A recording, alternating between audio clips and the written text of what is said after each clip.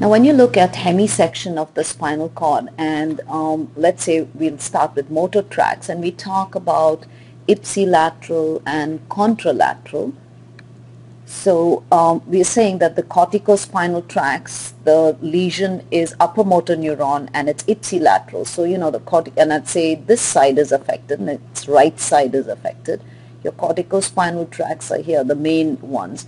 These have actually all crossed already in the medulla. So they come from the brain, they cross over in the medulla, and then they travel down the spinal cord this way, and at this level this is where you see them. What these will do, these tracts, the fibers peel off, they supply the anterior horn cells, and from here they go out and they control the body on this side. So you can understand that if this tract is damaged and this is the lesion is on the right side, which side of the body is going to be affected? It's going to be the right side. So therefore it is ipsilateral. Since it is the tract, the descending tract which is being affected, that's why it is upper motor neuron. And the anterior horn cells which are affected at this point, these are lower motor neurons. So at the level of the lesion you'll have the lower motor neuron kind of lesion.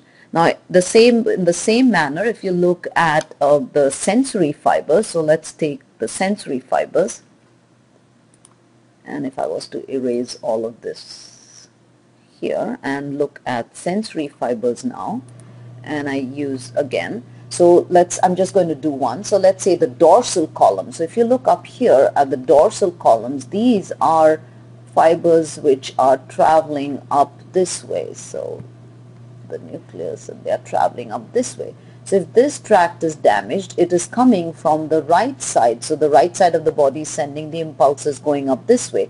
That's why dorsal columns is going to be ipsilateral. On the other hand, if you look at the spinothalamic tract, and you notice up here, the spinothalamic tract is going to be contralateral. So, you know, if you looked at the lateral spinothalamic tract, let's say present here, this is actually fibers which have come from this side. So you can see when damaged here, where is the information coming from? From the left side. So that's why this is contralateral. So for the sensory tracts, it's like that. And for the same reason for the motor tracts in the descending, because it is these fibers, the corticospinal, are going to synapse on the anterior horn cells here and then go here, they are going to affect the same side of the body. If the lesion was in the medulla before the crossing, so if it happened here, so you can see the lesion is on the left side, then the effect, where is this finally destined for the right side? Then the effect is contralateral. So whenever we talk of the effect, it is always based on the lesion and the side of the body which is affected. So if the lesion is on the right side and we see that the right side is affected, then we call it ipsilateral.